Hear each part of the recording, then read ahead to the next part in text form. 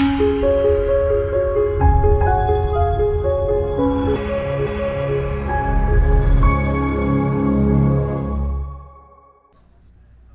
presenting this for CAP.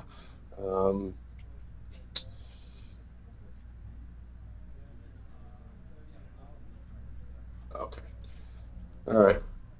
Helping labs thrive. That's our motto here. And quite honestly, this, you know, I'm not so much showing, materials. This is just purely educational. This is something that you can really use in your own laboratory. So we'll start off with the camera lens and the flash. The most important tool here is not so much your camera, but it's the lens and the flash. I think we all know that investing in some of these fancy DSLRs can be a pretty pricey, especially if you're a small lab. But I guarantee you, if you invest in the correct equipment now, you won't be switching out for something that you wish you would have gotten later on, which is what I did originally. So don't make that mistake. Just go for the gold the first time. Get the good equipment. You won't regret it, and you can use it for forever. So the camera that I have is a Canon EOS Rebel T6i. It's the Rebel series is kind of more of an affordable line of Canon. It doesn't make them cheaper or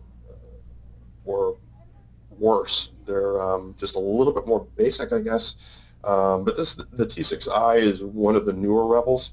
It's 24 megapixel. It's a DSLR, which is a digital single lens reflex. It's a great camera, and I use it outside the lab as well. Here's a picture of the body of the camera here. And probably the most important thing I would say is the flash. I use the MT24EX twin flash, and having the twin flash is really important, whether you're doing model photography or intraoral photography. This is the ticket. This is what you need. And I'm going through the Canon stuff because I don't have Nikon, but basically if you are looking for something for a Nikon, you type in Nikon macro twin flash. That's what the MT stands for. And those are great cameras and great flashes as well. And that's what the flash looks like. It just goes into your mount on the top, and the circle clips onto the front of your lens. And this is a stationary flash. It remains on the side of your lens, and you can rotate those up and down and actually take the flashes off. This is just really essential in your kit.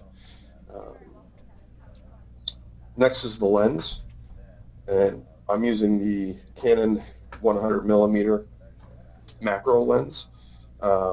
It's a primary lens, so you can't zoom with it. It's not a zoom lens. It's fixed, so you have to find that sweet spot and focus. And this is one of the best macro lenses on the market. It's Canon has different stripes on their lenses. I think this is an L lens, so it's the red stripe, as you can see, and that means that it's their highest quality of glass and all of that. Okay. So first of all, we will talk about the camera settings. I always use manual mode. A lot of people will change to program mode or aperture priority. You're just making things more difficult by doing that. Use manual mode. You can control everything, and you get a great result with that. For white balance, I use in the settings, you can go in there and change it to the flash. It's the little lightning bolt symbol. For case photography, I'm not worried about white balance. I'm not taking a shade. I'm just simply taking a fancy photo to show people. So white balance is not super important, but the lightning bolt flash for the white balance is a good preset, so to speak. My shutter speed is 1/125th of a second, and then my aperture is usually around f22. And aperture and f-stops are the same thing. It's basically the opening that lets the light into your camera. Um, the bigger the number, the smaller the opening, and the smaller the number, the bigger the opening. So this is where you control your depth of field. And I've seen a lot of people take beautiful photos, and their f-stop or their aperture is a little off, and the teeth. Let's say if you're taking a picture of your anterior teeth, the model will get sort of fuzzy as you look back on the model. By keeping this around f22, you'll get the whole model in a sharp focus, and that makes for a much nicer photo. The ISO is a measurement of how sensitive the sensor is. Remember, on old film cameras, you'll have like 400 speed or 800 speed. It's kind of the same thing. So with ISO 100, you're getting a really high quality image with not a lot of noise or graininess.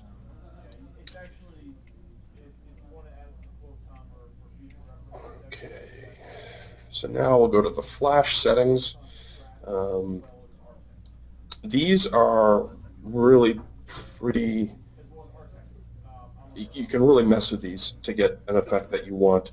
I wouldn't say that there's any rule on where you put your flash. I mean, the more you play with it, the more you get used to your camera and the flash and the lens, all of that combined.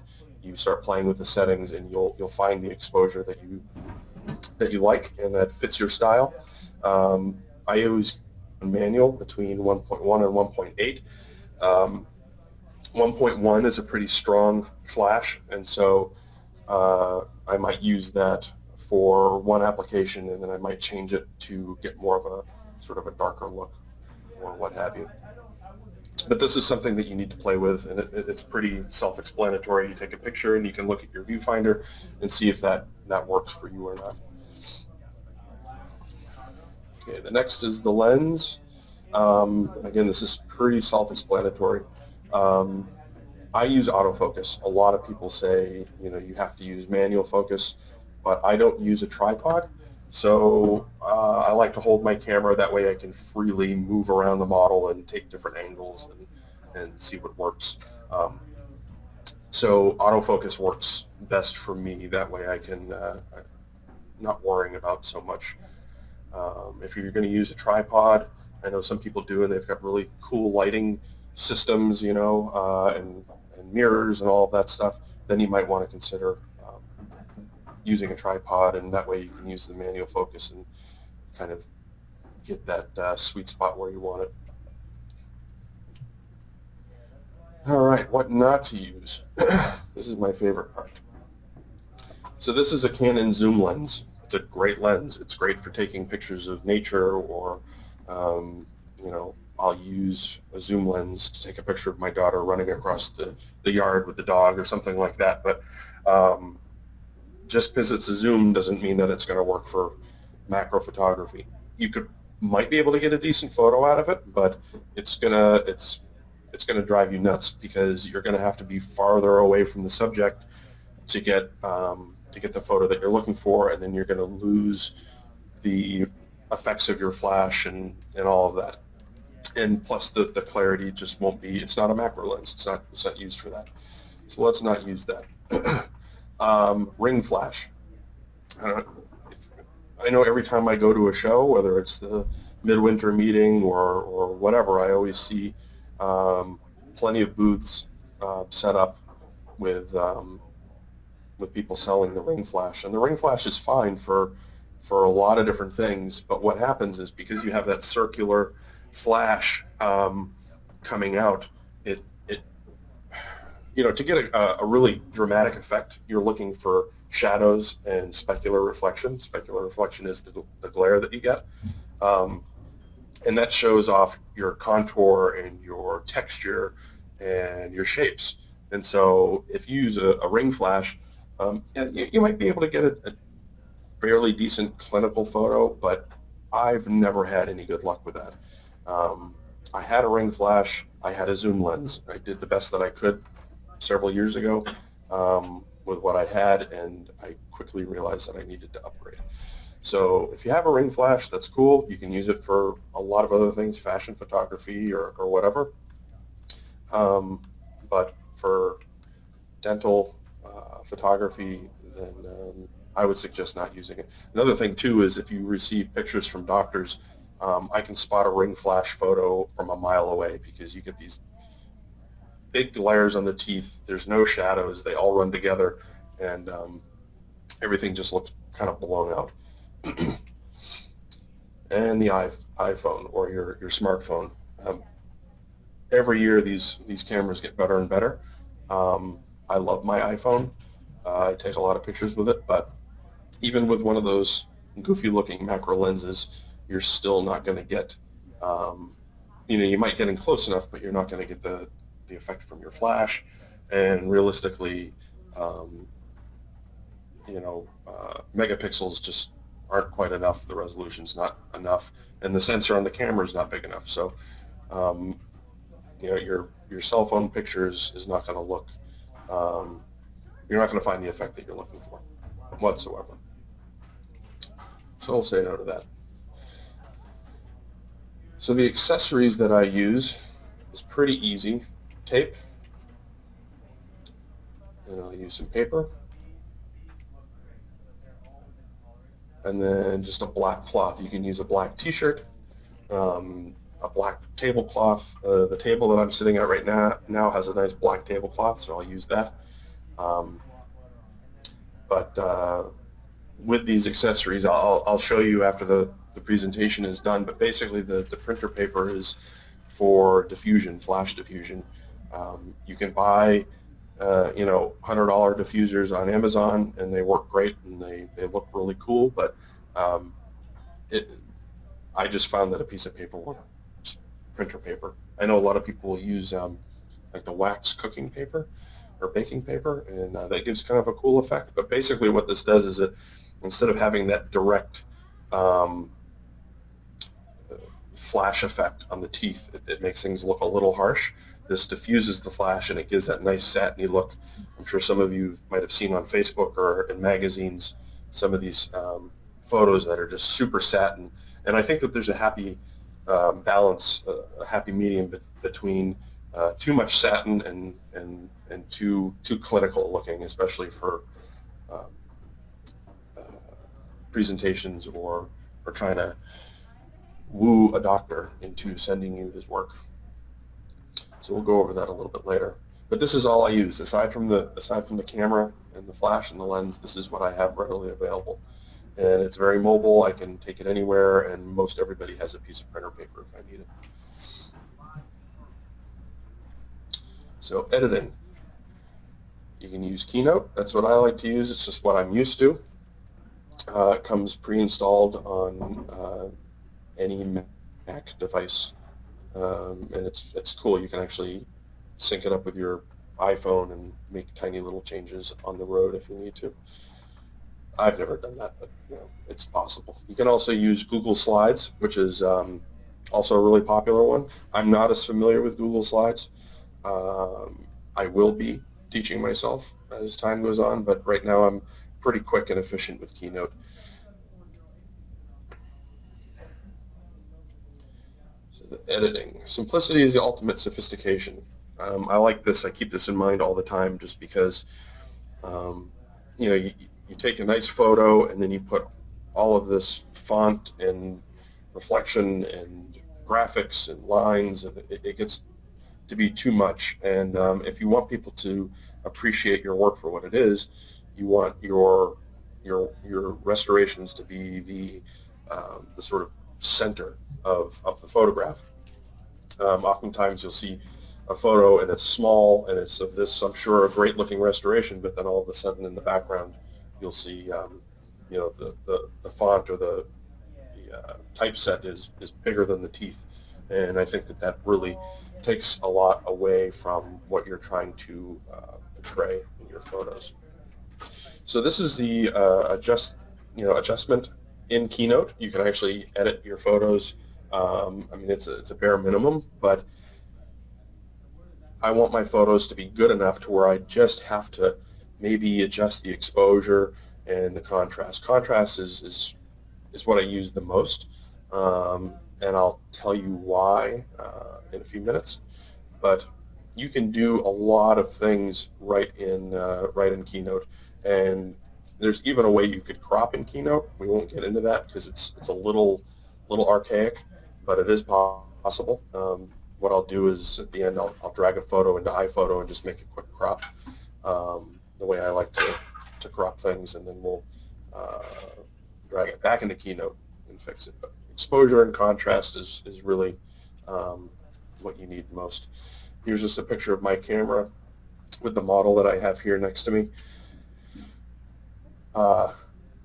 I think with our photography, there's a lot of artistic ability that needs to be put into it, but it's also very mechanical. It's not so different than what we do at the bench as technicians. You need to have that sort of artistic eye, but you need to be mechanical and know how things work and know what to put where and how the mouth works and all these different things. So what I always tell people when they're taking photos, whether it's on the bench or in the mouth, you want to have your flash set up a specific way, and it works best when you use a little bit of geometry. And it doesn't have to be exact, but by having your flashes pointed, at the direction of your subject, to sort of meet in the middle there, is a really good starting point. When you play with your flashes more, you can experiment. That's the fun in photography, is wondering what would happen if I took one side of the flash and put it somewhere, and what kind of effect would I get. I love doing that. When I take a photo of a model with some crowns on it, I'll take 50, 60, 70 photos. I'll just go crazy, and then you spend time going through those and finding the one that's going to work the best. But I'm constantly moving the flashes around. But for your straight ahead, more clinical, clean looking front on shot, this is a nice position to have the flashes. So here's the effect that you get with and without diffusers. Like I was talking about the printer paper before. So this is the same camera settings, the same flash position. All I did was tape some paper onto the front of my flashes, and you can see on the left it's a fine photograph. There's nothing wrong with it, but those specular reflections there are a little harsh and a little crude. They're not sexy, so to speak. But by throwing those diffusers on there, you get the nice even reflection, and it sort of mirrors the other side. It's nice and uniform. And these are completely unedited. I haven't done anything. They came straight off the card and went right into the presentation. So that's a good photo. That's a photo that I'll use, and I'll crop it later and adjust the saturation a little bit. Yeah, so here's another one.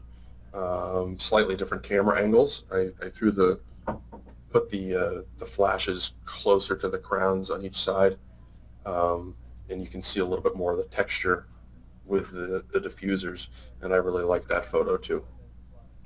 One thing I will say is, by getting into macro photography, I like to practice, in the backyard with flowers and, whatever, just to photograph something other than teeth, to sort of hone my skills a little bit. It really shows all the detail. So not only is it great to have photography for lectures and presentations and Facebook and all that stuff, but if you really want to up your game as a ceramist or as a technician, whether it's staining or layering or waxing even, my advice to you would be to have your camera ready, and every time you're done with, it could be the ugliest anterior case in the world, but if you take a photo of it and you look at it on your computer, you will start to see all your little tiny mistakes, and there's always going to be something that you're not happy with. I could pick this case apart for a half an hour and tell you everything I don't like about it. It's not perfect, but through photography, it's really upped my game a lot. So it's definitely it's beneficial in a lot of different ways. So here we're looking at the specular reflection there. I really like how balanced it is, and you can see some nice texture in there, and you can see a little speck of gray where there's some dirt on my lens, which I need to get that cleaned. But that's another thing. You'll start to see all the details, good, bad, and the ugly. Okay. Let me go back to this other slide here. I wanted to point out the slide on the left without diffusers. You know, the flash is strong enough to where, all right, sorry about that. So as I was saying, the picture on the left, you know, the flash was strong enough. I was talking about the black isn't quite black enough to put on a black background. You'll see that square or rectangle of sort of a gray that you see there. And that's something that the contrast will fix in editing. The one on the right with the diffusers looks like it's almost perfect, and the black will work, but it won't. And I'll show you my little trick of testing that in a little bit. So again, yeah, the specular reflection looks good. The texture looks good. It really shows where your paracomata is, and if it's properly done, and if it's natural looking. All right. So I always like to take some side photos, patient right, patient left, and again, it's just nice to you can put all of these on one slide, or you know, you can have a lot of fun with these. But I always like to get a good front photo and a good side photo from each side, just as a starting point. And then I call this the dreaded zirconia photo, not because of zirconia as a restoration, but zirconia as a photographable subject. These are difficult to take photos of if it's monolithic and it's not layered. I was really able to snag a pretty good photo of this case here. But the reason that zirconia is so tough to photograph is because there's no light absorption. It hits the surface and it bounces back at you. So what you're looking at in your hand looks really nice and has a lot of depth and translucency to it. And then you take a photo, and by that flash bouncing off so harshly, you lose that dramatic effect of the translucency. So I know there's a lot of different tricks to taking nice photos of monolithic zirconia with lighting and all of that, but you know, unless you have the time and a nice studio to set up, it can be a little bit daunting and frustrating. But by diffusing the flash correctly, I was able to get a pretty good photo of this work, which I was pretty happy with. All right, another good practice is if you ever get any extracted teeth. This is a natural tooth given to me by my good friend and lecturing partner, Miles Cohn, up in Maine. I told him, I said, every time you extract a tooth, you must give it to me. That's the rule. And so people think it's creepy that I've got jars of extracted teeth, but they're great to study, and they're great to photograph because you get the effect of what a natural tooth looks like when it's photographed. So if you can get your restorations to have that same texture and that same the texture of the flash and the same depth to it, then you know that you're on the right path. So yeah, I would encourage you to do that, and then also take photos of friends and family and all of that, just to practice. Have fun with your photography. This is the same zirconia case, and basically what I did is I took one of those flashes off and I pointed the other one away and took that flash and I held it behind the crowns on the model and took a photograph, and it took a few tries, but then you get it just right. You get that really cool glow, and when you've layered something, you'll be able to see all of your internal effects and crack lines if you had them and what have you, and it's always nice for that wow effect, and yeah, it's fun. So there you can put some cool fire and effects and stars and all of this stuff. And this is something you can do for a final slide. This is a little over the top for me, but it's fun to mess around with and see what you can come up with. In Keynote, there's so many different fonts to use. When developing your style of editing and putting together a nice photograph, it's really important to believe it or not, choose the right font to use. Handwriting Dakota is old and it's been used. Don't use that. Don't use some of these old standard typesets, because they're just find one that suits you and suits your style. And you know what? If you want to use Handwriting Dakota, go for it. Totally up to you. All right, thank you. And let's see. I'll say this now before we go back live to me. Our next webinar is on July 12th at 11 o'clock, and it's on virtual model building. Let's see. So topics such as import methods, margin defining, implant setup, articulation, file management, and all that will be used with 3Shape, and a lot of other things as well, anything to do with model building. All right, so actually now what I'll do is, so my screen's live now, right? You can see the mouse moving around? Okay, cool. So what I'm going to do is I'm actually going to open up a new Keynote, and let's see if we have anybody who's curious on how to throw something like this together. I'm going to do just a quick basic one in my style, and you can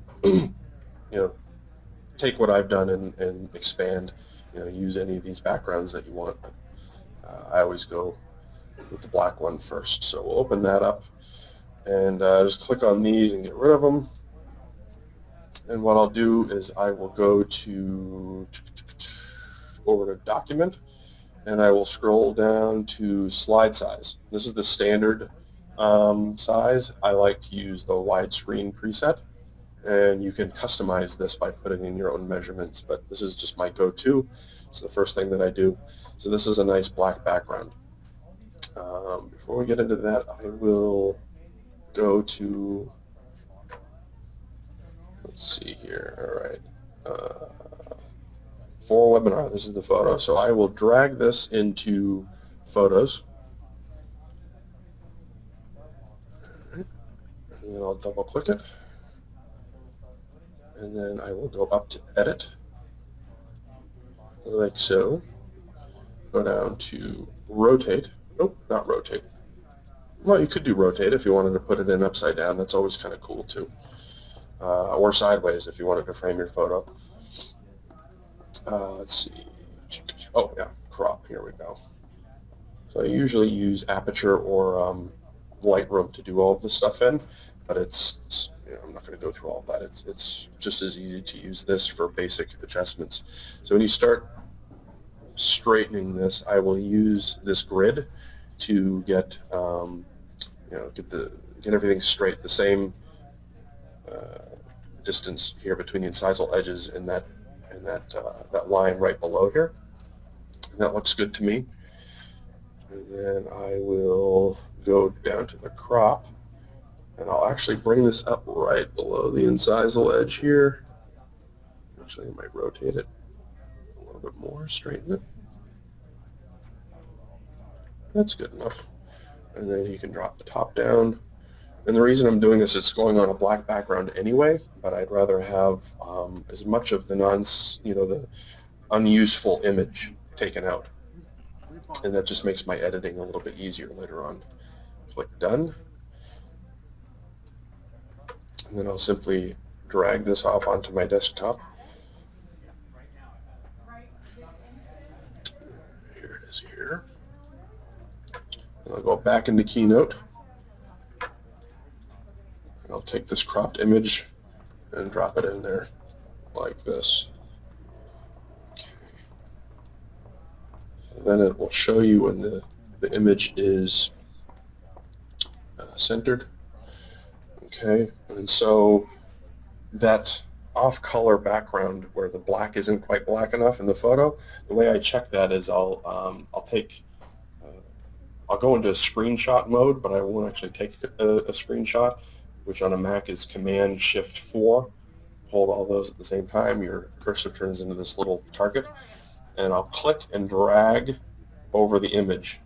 And I don't know if you can see here, but if you look closely where the actual image is, it's not quite black enough. And when you're done with your photo and your editing, if this isn't taken care of, you might not notice it on social media so much, but if you were to throw it up on a big screen, it would stand out like a sore thumb. So I'm going to hit escape to get out of that. And what I'll do is I'll click on the photo and go to format, and then actually I don't even need to put this shortcut. Go to adjust here, use this, and your exposure and contrast, that picture that I had up before, and I will carefully see if I can do this. It's very sensitive. I'll put the contrast up to 1. Let's see. Sometimes it takes me a second to get it. If you go, well, this will show you the effect. I mean, you can go too much or too little, and you can really see how off it is there. But I can go up to +1 or 2. For time's sake, I'll leave it at 2. I usually fiddle with it until I can get it right at 1. And what that does is that makes that background completely black. All right, so now I can position this wherever I want. But again, to make it nice and clean and simple, I'll put it in the middle, maybe up a little bit to leave a little room for some fanciness. So if you wanted to insert a line, you could go over to line. It gives you this thing here. And then you could do something like an artificial reflection right here. And then you can change the color of the line and the width of the line. And you can just bring it right up there. It looks kind of cool. And then you can click on the image and go to reflection, and you can get kind of it's kind of cool looking. I do it sometimes. And then you can just add whatever you want in here. You might even make this image a little bit smaller, and then you could use your side photos from the patient left and patient right. You could put them on either side and make sort of a collage, and that looks really cool. So there's all sorts of things that you can do. You don't need to buy Photoshop. You don't need to buy Lightroom, or I still use Aperture, but they don't make that anymore. You don't really need all that stuff. If you can dial in your camera just right, then you can get some really cool effects. A couple of no-nos if you do get Photoshop. There are things that some people do that I've seen, and you know what, to each his own, but you will get called out for it on Facebook, especially if you use the clone or the cut and paste, where you can, oh, I don't like that specular reflection here, but if I took the one from the other crown and pasted it and blended it in, then it looks so uniform and so perfect that it looks fake. And I guarantee you someone will see it, and it's funny how reputation exists. on Facebook and some of these other social media places, but you'll get called out for it, and it will follow you around for a while. Um, I've seen it happen to a few people. So, you know what? Perfect photographer. No one's a perfect technician. So, the beauty of these photos is seeing the imperfections and the natural, um, curves and angles that you get. So, no Photoshop. Don't do it. Say no to Photoshop. However, if you needed to, do something else, if you use Photoshop to put together a presentation, then that's fine. But when it comes to actually changing your image to make it look better or more perfect, then I think, I don't know, call it an ethical thing. I just don't think it's a good thing. Just take a nice photo and show people what you have. Okay, so anyway, yeah, you could add text. You could do all sorts of crazy stuff. My best advice is to just play around and see what you come up with. All right, let's get out of Keynote here. I will bring myself back up in a second. Da, da, da.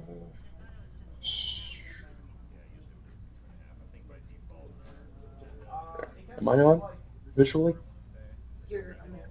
Yeah, you can see me? Okay, cool. All right, so hopefully that wasn't too boring. Hopefully it was informative. So I'll just show you my camera. It's my baby. I love it. So what I bought was gosh, what is it? A Winfotech from Germany. It's this bracket that goes underneath the camera, and you can take, that original circular bracket that comes with this flash, and you can take that off and mount these here, so you can basically angle these all sorts of crazy ways to get cool lighting effects. Um, but for my standard photograph, like in that slide that I showed before, I like to keep them right about here. Okay, and that gives me the correct angle. As far as the pieces of paper for diffusers, one thing I didn't mention is for clinical photography, such as shade taking, you really don't want to use diffusers. It not only will it diffuse the teeth, it will diffuse the shade tab, and I think that to get a good shade photograph, don't use diffusers. There's a lot of cool toys out on the market. I actually just ordered the Polarize from Bioemulation, which is basically filters that go on your flashes and on your lens, and that takes all the specular reflection off of your subject. And so when you're doing a shade photo, you can use that, but only as a tool. But your primary photograph should be no diffusers, straight up, clinical photograph. I think that works the best for me. So with the paper, I will put 2 pieces of paper or tape on each side of the paper, and I will sort of tape it like so. Here.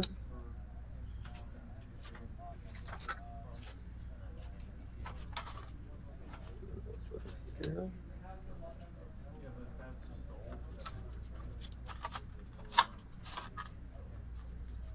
This, and then your $100 Amazon diffusers are now the price of a piece of paper and 4 strips of tape, and this works really well. So I won't take a photo because of the flash, but basically what I'll do is I'll take this model, and when I'm done with the case, I'll pour up another model specifically for photographs, whether it's in white stone, or they make some really cool gray stones and even black stone. You can really get creative with how you want it to look. But I'll always grind it at an angle, and that angle is meant for propping it up on the table. And it's at a slight angle towards me, and it just makes taking the photograph that much easier. And so without the tripod and the lights and all of that, I can simply stand up for a second, have it pointing at me, click, take a photo, done. Super easy, and you can rotate, go around, turn the model upside down. You can do all sorts of things, and then you can, move your flashes way out here. Just experiment. You can get some really cool effects. However, when it comes to, showing a doctor your work, I would say keeping it pretty clean and basic is good. I don't think doctors, not all of them, are really interested in how good you are as a photographer. They want to see how good your work looks. And, you always want your photograph to look the best, but don't try to make it look like something it's not. I would say stay straightforward when it comes to that. So anyway, that is it. I think I'll open it up for questions. I hope that was interesting for all of you guys. If there are any photographers who are awesome that are watching, please give me your feedback. Let me know if there's anything that you saw that maybe I could change. And if you're new to photography or you want to get into it,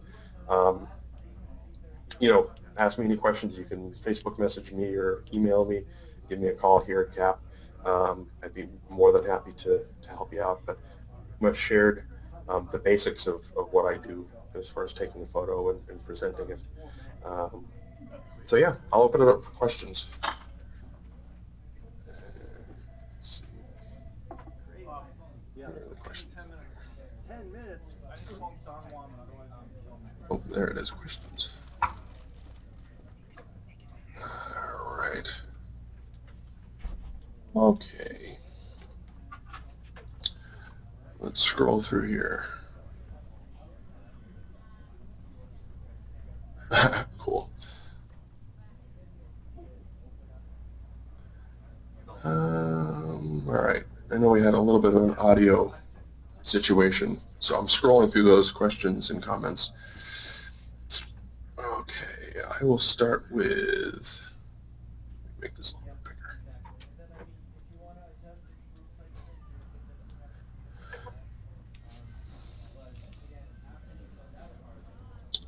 Okay, you mentioned, let's see, Israel Valar printer paper. How do you use it to make a diffuser? Oh, so yeah, like I just went through, just tape it on like this. They kind of flop around a little bit, but I like to have them, I'll set this up like this. I like to have them a little bit away, sort of a gap there. It allows for the flash to travel a little ways before being diffused. I've tried taping them right to the front of the diffuser. I've got those, or right in front of the flash. I've got those cheap little plastic things that you snap on. They don't do anything. Don't even waste your $5.99, unless you have free points and you don't have anything else to buy with it. But they're a waste. So okay, moving your levels, slider left to right to increase the black bite. From Glenn. Yep. So we kind of went over that using the contrast, and sometimes even exposure can help with that. Once you get into more the heavier editing software, like Aperture, I know they have a black level and a white level. I think they have that in Keynote as well. So basically takes all of the blacks in your photo and makes them darker or lighter. And that works, but a lot of this stuff is very, it's drastic. So you've got to be very minute adjustments. And once you go too drastic, then it kind of shows up in the photo. And I know, and other people know when that photo has been tampered with too much. It's just a little too fake. Let's see.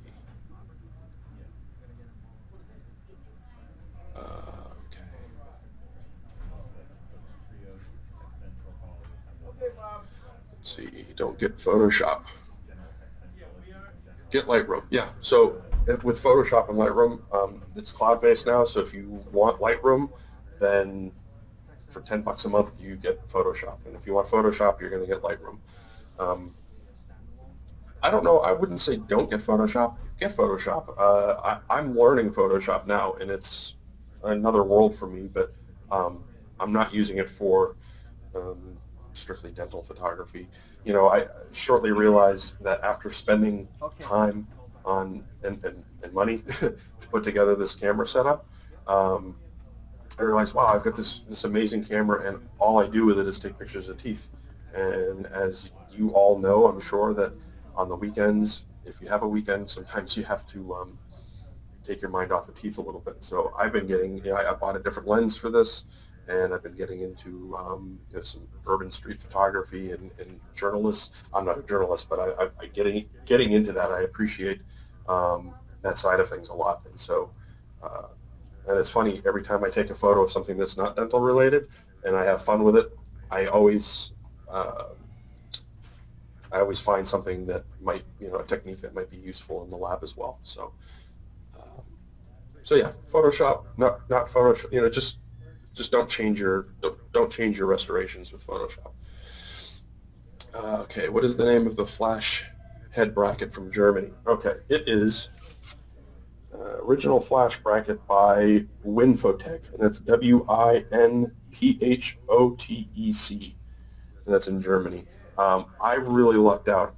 Go to eBay if you don't want to buy these things new. I was really patient for a long time, and I ended up getting the bracket and the flash together for a really reasonable price. I found the at a local place called Hunt's Photo. They had a used 100 millimeter macro, but literally the guy bought it and kept it for like a month and then brought it back.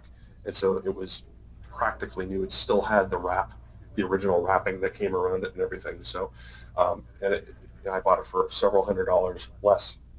So don't feel like you have to buy all new stuff. You know, and as far as your camera goes, um, megapixels aren't as important as you think. Um, what's really important is the lens and the flash. My older camera, which I still have, is an older Rebel, and it was like 12 megapixels or something, not much better than an iPhone, and I still got really cool pictures with that. So um, your flash and your lens are the most important. Um, why use so much paper? Can they be smaller? Yeah, I guess they could be smaller. Um, good question, Kennedy. I actually used to take two big pieces of printer paper, like one on each side, but they kept just getting in the way, and there was too much floppiness. So I cut them down, and you know, beet green and all that stuff too. So um, find the effect that you like the best. If you like the effect with the smaller diffuser, then use a smaller diffuser. Um, try the wax paper for baking. Try that and see what that looks like.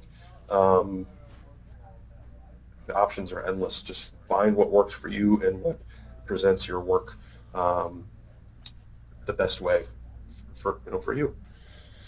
Okay, why 100 millimeter macro lens? Good point. Versus the 60 or the 85.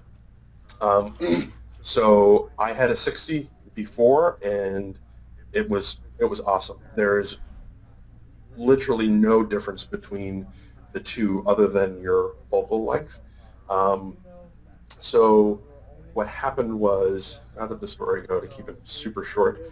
I had the 60 millimeter macro, and I had a fixed twin flash. It was like an off-brand, and that was fine. But once I upgraded to this, the bigger flash, I wanted to have more leeway with where I put the flash heads, and so all it is how far away from your subject you are. So with the 100 millimeter, I could be a little bit farther away and get different lighting options.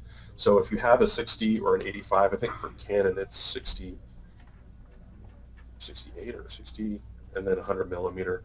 Um, but those are fine. And really the only reason I get rid of that is because of the flash situation, and I did something stupid and I scratched the lens. So I had to get a new one. Let's see. Right. Yep. Glenn, good point for the Adobe. Yeah, they've got a lot of good resources, and YouTube. I mean, good grief, it's like you can learn anything on YouTube. Um, the best way I've done everything is when I see a cool photo that someone has posted or shared. I will message them and annoy them until they tell me how they did it, or how to approach getting that effect. What settings do you have on your camera for shade taking, Christopher? Good question. So I really keep everything the same. Um, the the settings that I currently have, I got from an amazing talent in North Carolina, Skip Carpenter. I'm sure some of you know who he is, but I loved his photographs were so organic, and so they weren't so clinical that they were boring, but they weren't so diffused and fake looking. And so he shared with me his settings, and so I changed my settings to that, and then so I tweak them a little bit as I go, depending on the case. But then for clinical photography, like shade taking, I will simply just change the f-stop a little bit to um, for that depth of field, and that way I'm getting all of the clarity on the subject. You know, if it's a single central, I'm focusing on that. You still don't want the blur in the background, but um, that's the only thing I change. And I will often, like I said, just take these off. I state-of-the-art diffusers here, and for doing shade photography, I will put them real close to the lens, kind of like this, and then I will, you know, adjust as necessary. But that works well. But that's what I love about these settings, is you don't really have to change much if I'm going to do a shade. Okay. Which file format, excuse me, do you use? JPEG or RAW? I do RAW. Let me turn this on. Yeah, it's on RAW. Um, it's a bigger file, but you know, I can do more with it. And I'd just rather have it, you know, in its purest form, I guess. Okay. All right, Chris, you missed the beginning. That's okay. What aperture speed, f-stop, etc. did you use for the picture that you took? So I'll turn my camera back on to remind me, because I never memorize any of this stuff. I have it all written down. So my f-stop is 22, my ISO is 100, and my shutter speed is 125. And then, like I just mentioned, RAW. My flash setting, or excuse me, my white balance setting is on flash. And that's it. Oh, and manual. I keep it on manual. That way I can change everything. Yep. So that's about it.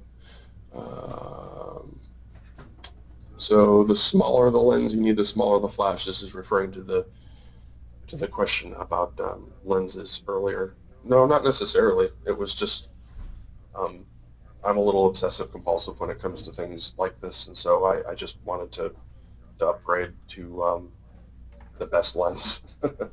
It wasn't necessary, but in a way it was necessary. I'm investing in you know, you know, the cases that I do, and in the future of my job as a dental technician. So for me personally, I could get away with some of the other you know, pieces that I had before. They worked okay, but I wanted to have not the best, but I wanted my photos to stand up alongside anybody else's. That's all. Again, whatever works for you. Just stay away from the ring flash and no iPhone photos. Okay, I think that's it. If there are no other questions, then oh, one more question. I like the diffusers over the flash heads. I thought of getting, oh, that's fine. More of a statement. That's cool. Yeah, yeah. Those ones that snap over the flash, they're just a waste. I literally have mine sitting in the bottom of a box someplace. I don't even know why I kept them. But yeah, they don't really do anything. Yeah, and trimming the cast is good too. For me, if I'm going to take a photo, I don't have time really or the space to set up like this big elaborate setup. Some people do, and that's great. But for me, I like to be very mobile.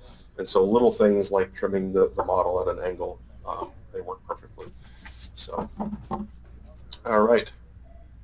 I believe that is it. So thanks for attending. I hope you got something out of it. I hope that helped you out a little bit. And again, if you have any questions, feel free to contact me anytime. Cool. Have fun. Have a good rest of the week. Have a good lunch. I will see you next time. Take care.